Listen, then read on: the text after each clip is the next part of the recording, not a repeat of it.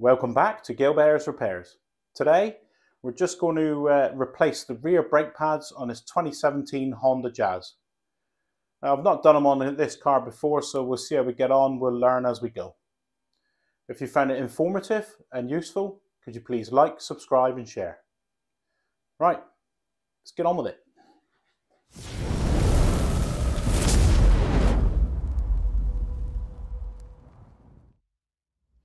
Okay, so we're going to do the rear brakes on this 2017 Honda Jazz.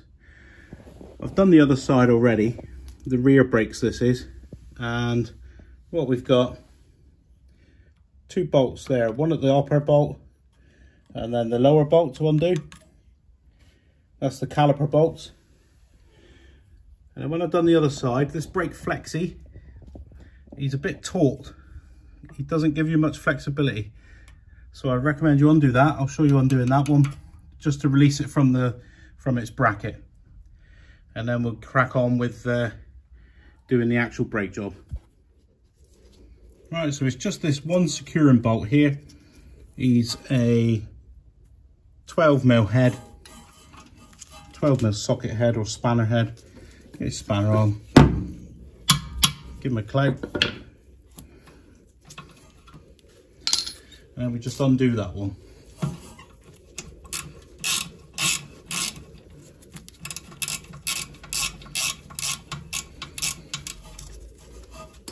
So when I've done the other side, I found that the brake hose was a bit taut. So if we just remove that, it just gives us the flexibility to move the caliper a bit. Right, I'll now set you up for the removal of the caliper. Okay, so what we've got is a 12mm head bolt there and a 12mm head bolt there. So all we're going to do is crack that one off and crack the top one off, and then we'll spin them out. That's that one. Just a standard bolt, nothing special. I think it's got a fine thread on it. That's the first one gone, and then we get rid of the top one. So all we're going to do now is we're just going to pull the caliper towards the camera, out towards the rear of the car. So that's disconnected the caliper, and by slackening off this flexible pipe, it gives us the ability to come your way. So we'll do that now. We'll give it a wiggle. You wiggle it out, wiggle it out. It may be bound on because of the handbrake.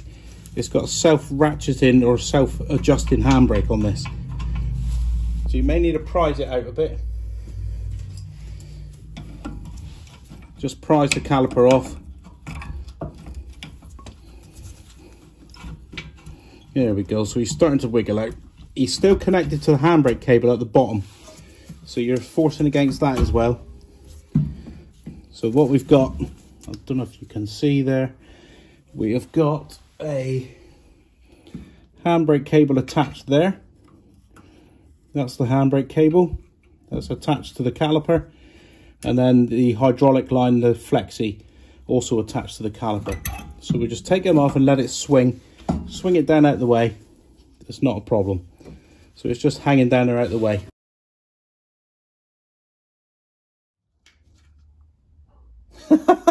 I'll push stop on the camera somehow.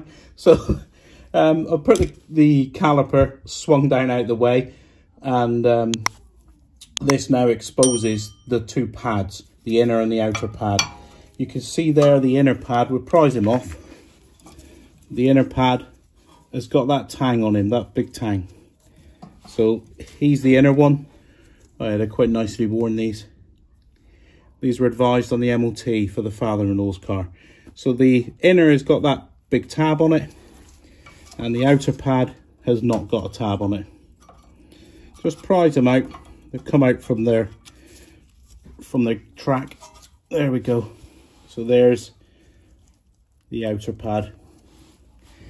And then what we've got to do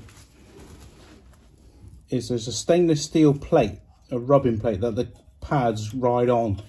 So the pads ride in and out on this plate, and the same up the top. So when the brakes are applied, they squeeze and the pads move on this. So we want this all cleaned up. So we take this off. It just prizes out. It's only a stainless steel, a spring stainless steel guide. And that's all it is.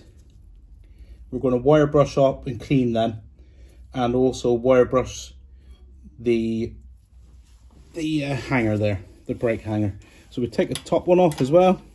They just clip in, nothing special. Take him off. You need to ensure that you've got a dust mask on doing this job. It could be harmful in the future, the dust that's given off here. So we just get a wire brush and we wire brush off this area that those plates were on. We just give it a clean up.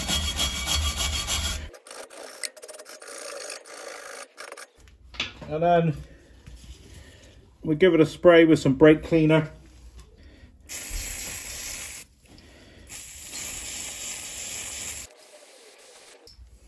So that's cleaned that up. And then what we've got to do is just clean up those two spring clips before we refit them. Okay, so we're just going to clean up these little spring clips. There's the little springs that clip into the caliper, so you just press them down on that. So we just give them a clean up.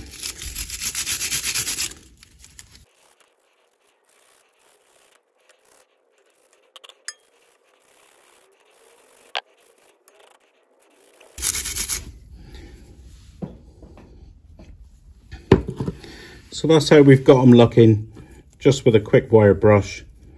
So that's more than adequate for us to put on the car. So just a little spray brake cleaner there. All I use here as a tray is a roller tray for decorating. It's perfect. I always find this works really well. Catches all your brake cleaner, and that evaporates off anyway and just leaves the dust in the bottom to clean out. That's useful to know. So there's my two spring clips. They're the same, the top and the bottom. The upper and the lower ones are no different. So here's the spring clip, and that opening obviously accommodates the disc. So all we're doing, got them little tangs there, and they just go in there to locate it. So we just put it on and press it down. There, you hear him binding down in there. It's only like an interference fit. He only binds in there. He just grips. So that's that fully down. So that's the lower guide. And then we just do the same with the upper. Probably not going to be able to see it so well there, but same thing.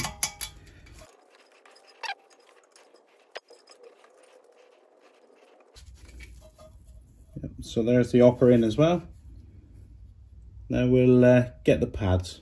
So here's our pads. That's the inner pad there with that tang on it, and the outer pad there. I'll just show you the outer pad going in before I grease it up. So you just catch it there. Catch it and compress.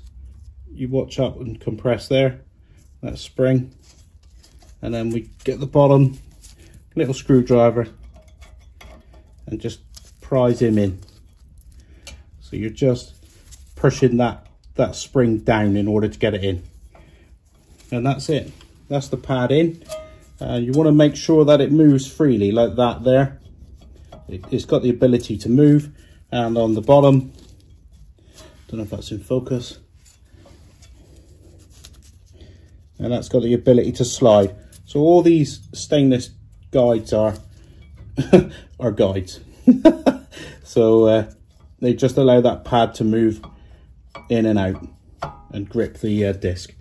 So I'll take it off again now, and I'll show you what I like to do. Some people may not like this, but I like to do it.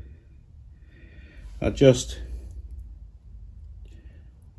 a dab of copper slip there, copper grease. That's all we're after. We don't want too much on it. So that's what I like to do. So look, watch that spring compress up there. As I push it there. And then the bottom one, I'll just do with a little terminal screwdriver in order to let it catch in. Bit fiddly, but easy enough. There he goes. So a little bit of a fiddle, but I've just got a very slight amount of copper grease there. But some people would say they don't like that. Right, I'll put the inner in now. It's the same as the outer, same procedure. A little dollop of grease, nothing much, and then we plonk him in.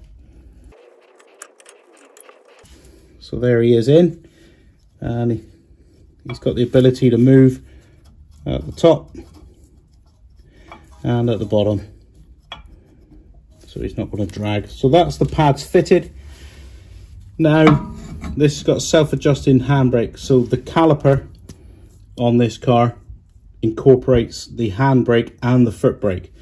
So we have to wind the piston in. We can't do it like a front one where we get grips and just grip the piston in. We need a special tool for this.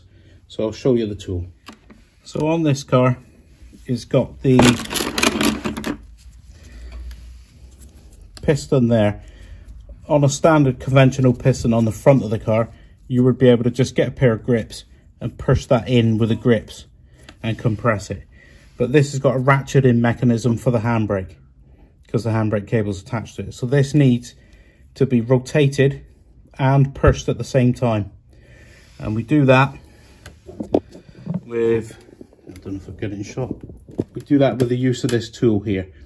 They're only cheap on Amazon. I think this was under £15. It wasn't a lot of money, £15–20, but it's worth having. So I've selected this. This is what we need. You got various things for various cars, but we don't need that. We'll get rid of that.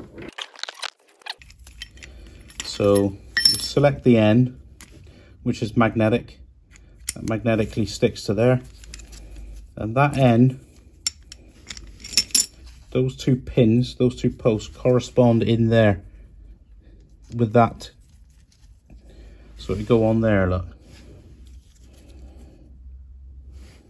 So those two pins go in with that plus sign there.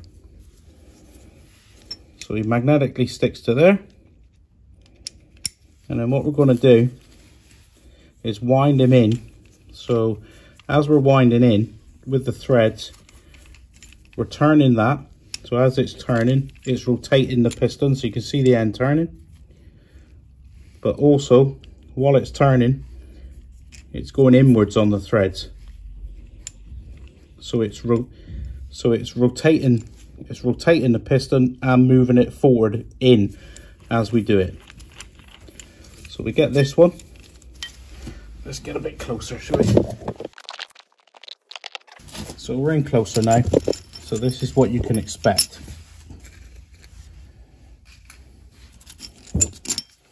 So you put this one in there. That's what he reacts against. Don't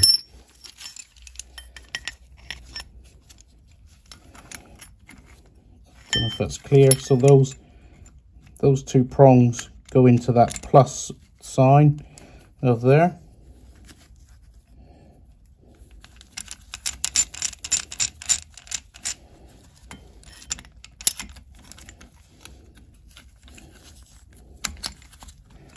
So then it's a bit fiddly. There, so he's in line on the piston. Put the strong back in, and then you do him up. So as he's winding, I'll just move the camera out to the side a little bit. Yeah, that's better. So as you do him up, they're a bit of a faff, these things. So as you do it up, it's rotating it. Come back every now and again to not let that seal pick up, because he'll pick up on the piston. So as you rotate it, it's rotating it and pushing it in at the same time. Don't know if that's very clear or not. You'd have to take my word for it. And this is literally something you've just got to experience yourself. So, but you know to use this tool, and you can refer to this video of how to do it. So that's it. So the piston now has gone in. You just got to be careful that you don't break that seal. So take that off, look. So that piston now is well retracted. So he's right back into the caliper now. So it now gives us room to go over the pads. Right, so we've cleaned off those, fitted the new pads. We've wound the caliper back. So the piston's back in the caliper now. And I nearly forgot the sliders. So the sliders, this bottom one is very stiff. You can see he's barely moving, he barely springs back. Yeah, he's tight, this one, so we'll give him a force. I got a bit of movement there. So we've got a bit of movement on him now. So he would have caused a very stiff brake, a dragging brake. So it's important that you do this. So we just unearth the rubber boot, don't split them. Just unearth it from there. And then we pull out the slider pin. Same with the top one. That one's quite free, but the bottom one wasn't. So we just pull them out. I think they're different. I'll wipe the bottom one, we'll have a look at that first. They've got a bit of grease on them. Oh, so the bottom one, this bottom one's got flats on it. It's not round, it's got flat machinings there and there. So it's got a couple of machines marks. The top one, probably different, let's have a look. Give them a wipe off. Yeah, and he's just a round pin. So the top one is a round pin, the bottom one has got the flats on it. So all we're done, we've just give it a wipe off now. So we've give them a clean. I'll just use some lithium based grease on these. And we don't want much on them. So here's the top one. We're not after much at all. Because what can happen if you overfill this with grease, this is going into a blind hole. So this hole, there's nowhere for the grease to exit out the other side. So if you get too much grease, you'll lock. You'll hydraulic lock onto the grease. So we just want to smear. Not too much. That's a nice amount. Don't want to overdo these. So then just slide him back in. Make sure your boot is attached and that you've got full travel. So he's free to move now. That's a beautiful thing. So we'll do the lower one. Take the pin out, and this is the one with the flats on it. Bit of grease. Again, we're not overloading these. So this was the one that was stiff just now.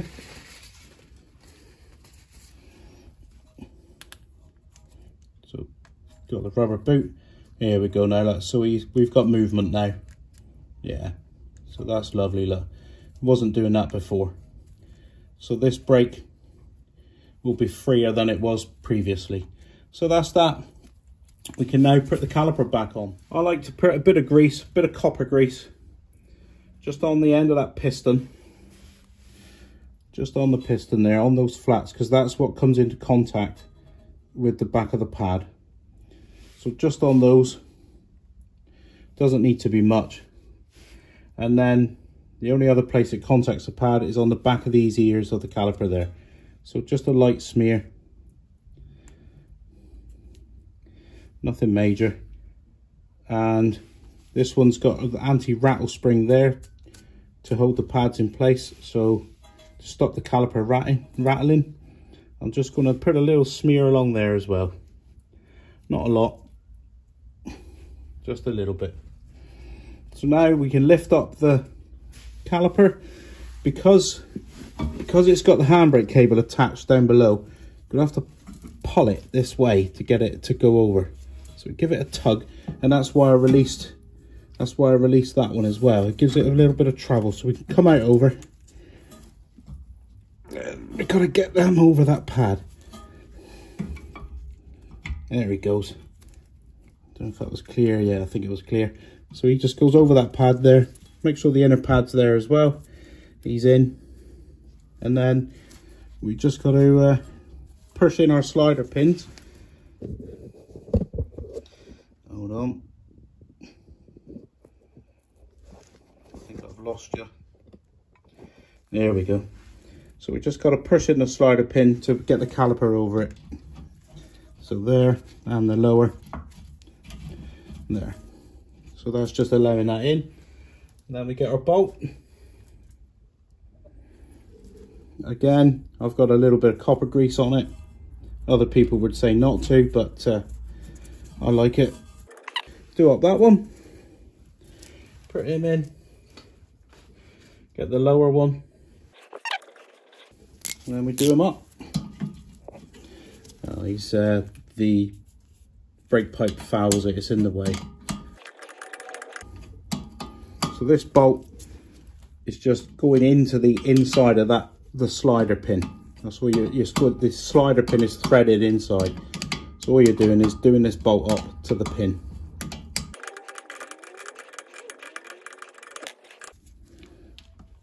Firm nip. And then the same on the lower. We do that one up.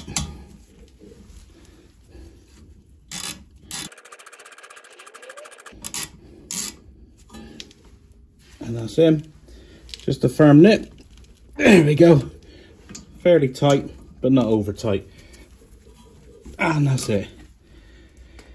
So we want to check the caliper moves freely, which it does. Look, it's only a little bit of movement. And then as we do the handbrake a few times and the foot brake, this piston's going to come out and pin the pads onto the disc. So we have to do that in a minute. When we reassemble, we go in the car and push the brake pedal a few times. So now we're finished there. We can put the flexi pipe back on. Little dollop of grease on it, because it'll probably be me here in the future trying to undo it, so I want it to come undone and not shear off. So there, it's back together. That's the outer pad is new, and the inner pad as well. That's that spring clip that I just put a dollop of grease on that holds the pads in. That's it. The top slider, the lower slider. We haven't touched any of the handbrake mechanism. Didn't touch any of that. We stayed away from it. I think by disconnecting that one has given us the travel that we required. Right, put the wheel on and we'll apply the brakes a few times. So there we go. Not too bad of a job. The rear pads on this 2017 Honda Jazz. You do need that specialist tool. You will require that, the brake wind-off tool they're called.